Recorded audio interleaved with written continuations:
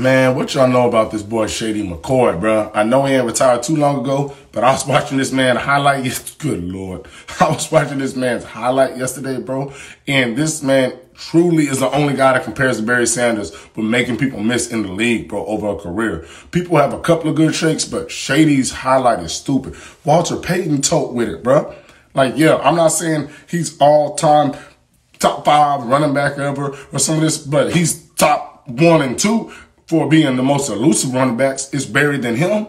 That boy's work was crazy. Like he said on I Am Athlete, when you watch running backs, bro, come on. Bro, come on.